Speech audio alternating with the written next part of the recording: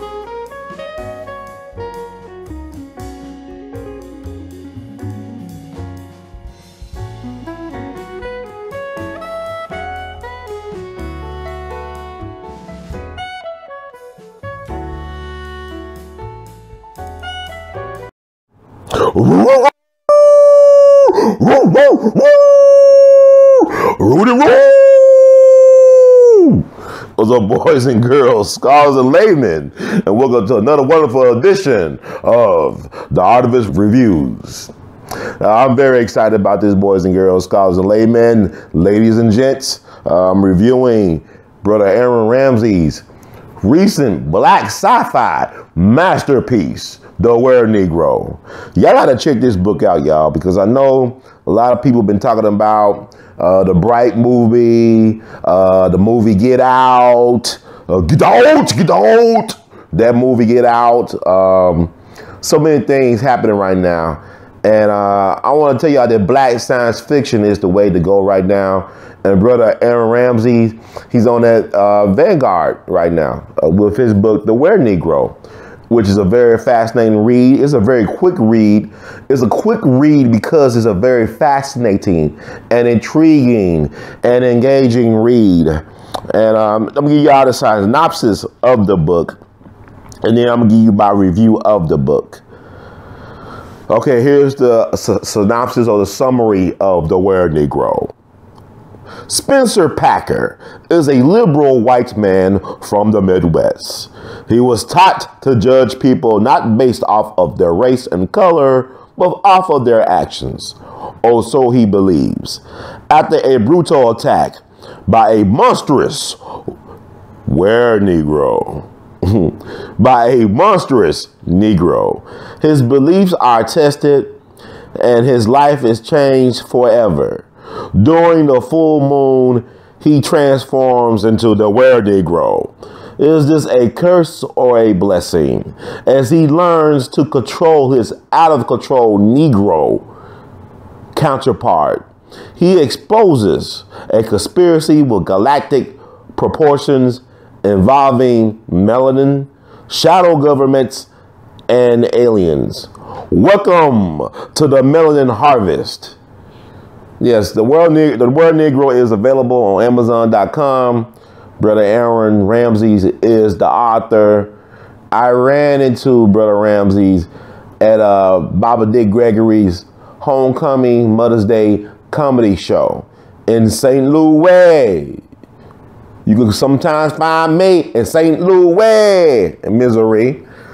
He actually intended a book for Baba Gregory, but you know, for whatever reason, the universal God selected me to receive his gift, and I was not disappointed by the read. I was not disappointed by the read. Like I said, this, to me, in my humble opinion, this book is like our generation, like the millennial version of The Spook Who Sat by the Door.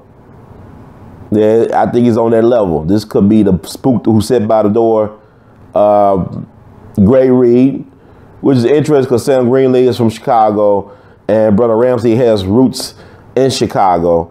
And the book, the brother, like the protagonist is a white guy from a liberal Midwest. He's actually from the St. Louis, Missouri area. And I'm very familiar with St. Louis, as a lot of people are right now for the last 3 or 4 years, actually. St. Louis has been the epicenter of black power, of protests, of riots, of revolution in embryo stages. with the Mike Brown and Ferguson situation going on there. But also with the book, I think it has a very sophisticated way of dealing with issues of so-called white supremacy. I call it white inferiority.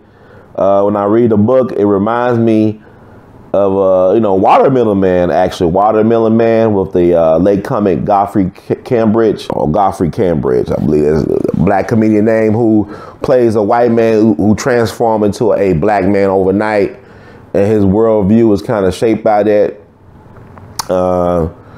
But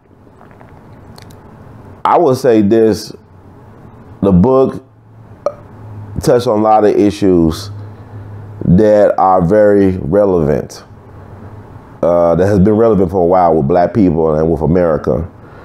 And it does so in a very unique way. Nothing is taboo in the book. It deals with a lot of different things, and I don't want to give the book away too much. I just think that it should be read, and I can see this book easily being translated into a movie or a comic book or to other things. It reminds me also of Twilight, that movie that made a lot of money, or the book series that talk about the white girl infatuation with the Wolfman, and the vampires, and it was translated to a movie. This could be made into a series, I believe, of books as well as movies. But I'm looking forward to more reads from brother Aaron Ramsey's as it relates to the WERENigro, because he says he's going to make more books and even a comic book pertaining to it. And I would like to ask the question, I mean, what's interesting with white supremacy, racism? Like, we are right now, this is around MLK Memorial weekend, or Dr. King holiday weekend. Also, we're approaching the 50th anniversary of the assassination of Dr. King. January the 18th. March the 57th anniversary of the assassination of Patrice Lumumba, who was the first prime minister of the Congo, who was killed with the help of Belgians, the CIA, and probably British intelligence. They made sure that his body was effectively destroyed, mutilated, destroyed, so there's no burial ground or burial place, of where people could go and pay their respects to Patrice Lumumba. But the thing about it is, I thought it was interesting. I saw a documentary recently about the assassination of Patrice Lumumba. And one of the people who were involved in the assassination, this Belgian military guy, military intelligence, he actually had in his possession 2 of Patrice Lumumba's front teeth. And he was happy about it. And he was like, oh, yeah, oh, ha, ha, ha, I got it. Oh, I got gold. Oh, he had good teeth. This is very macabre. But there is the white people's fascination with black folks' body parts. I remember when I went down to Southampton, Virginia, 2 years ago, after the Nat Turner Birth of a Nation movie came out.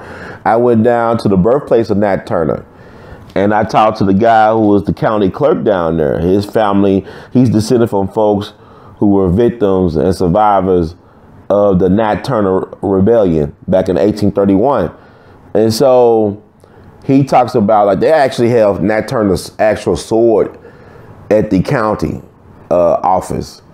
They won't let anybody see it. He talked about how people, when they killed Nat Turner, they stripped, they ripped his body apart into bits and pieces.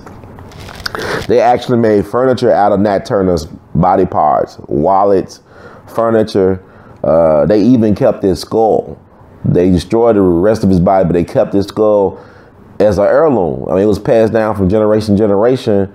Then my understanding, the family finally got possession of the skull back in late 2016, right after the movie came out, or around the time the movie came out. And so they gave it a proper burial. But, it does surprise me. You look at lynchings, where they will like lynch black men and women, and they'll cut off the body parts of these people and keep them as keepsakes or sell them in stores. Like, it was like, you go into Kroger's or Walmart buying groceries or a PlayStation or something. I mean, they actually would cut up body parts from black folks and sell them and make postcards out of the photographs. And, you know, they talk about Skulls and Bones with Yale. Well, they actually said that Geronimo Skull, the famous Native American warrior and revolutionary, that his skull is actually kept at Skull and Bones up in Yale. The Skull and Bones also, you know, that's the place where a lot of these presidents come out of, like William Howard Taft and the Bushes and Bill Clinton and all these so-called powerful Illuminati folks, secret society stuff. But well, I say all this to say that white folks sure do got a funny imagination, a weird way of showing respect for those who they claim to hate. I went on to Dr. King. Dr. King, I mean, Dr. King is like a fetish for white supremacy, for white inferiority. It's like a fetish thing. They gave him a Nobel Prize, you know. They made him a celebrity, the leader of black people, the spokesperson for Black America. Then towards the end, they destroyed his platform. They destroyed his credibility, the powers that be, because like he said himself, what good is it to sit at the restaurant and can't afford to pay for the hamburger? So he started talking about redistribution of wealth. He started talking about United States foreign policy, war, Vietnam, getting out of Vietnam, just being like, you know, getting himself in a place to be the first black person to be in a position to affect U.S. public policy and not to be able to be controlled by the so-called puppet masters of U.S. public policy was a problem. So he had to go. But once they got rid of the man, they could remake him in a myth that was compliant to the American capitalist view. So yeah, Dr. King is very much fetishized by this system. I mean, you got streets named after him, schools, you know, Holiday or Holiday, whatever you want to call it. But the thing about it is that the real man has been buried underneath all the bullshit. The real mission. And what makes it crazy is that it's really readily available, but it's really inaccessible, not because it's not available, but because the way we have been programmed to not be able to receive or to be able to understand and dissect and analyze and build upon it, you know, because in the insane asylum, when the inmates run the asylum, the person who questions the authority is the crazy one.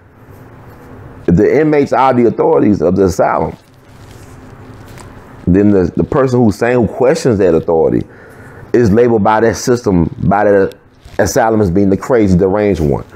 So this is how it feels to be a so-called woke person and a sleeping giant. But anyhow, black people in general are like fetish things for white supremacy, racism. And you look at the word Negro, you got white men who transform into big super black men, you know. And the thing about it is the white man's imagination, how he perceives black people, is addressed in the word Negro in a very interesting way, because the word Negro, when Spencer Packer, you know, the lead character, like his best friends are black people. The woman that he's in love with is a black co-worker. His best friend growing up, even though he came from a very affluent white suburban community, was a black dude. And his roommate, at the beginning, his roommate was kind of like some type of Italian American character from a Spike Lee movie, which I was very interesting. But like Spencer Packer's perception of black people is a unique thing in the book as well, and how it takes a transformation. Because I don't know how white folks say, oh, I got black friends. My best friend are Negroes.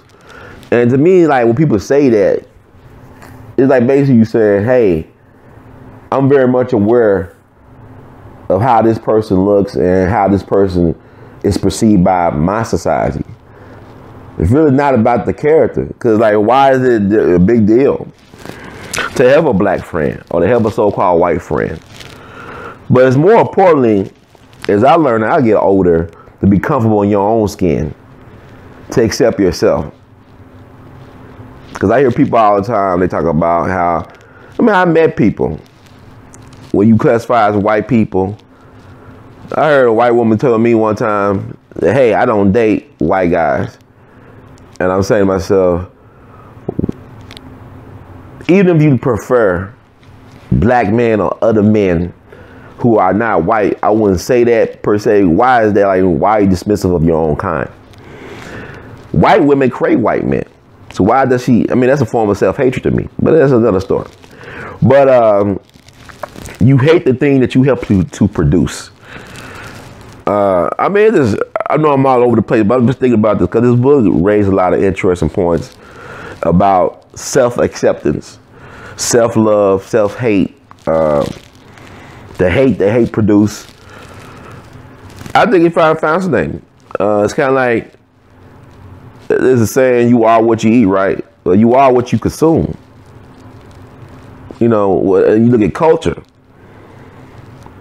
you know, pop culture especially, the history of culture in America, the history of race and racism in America, and culture goes hand in hand. It does, it really does. You look at the history of blackface. You think about Thomas Daddy Rice, T.D. Rice, the founder of the minstrel show, blackface. Think about the great comedian Burt Williams, who was a black man who needed to, or he felt the need to dress up in blackface to be successful in a white, racist entertainment industry complex.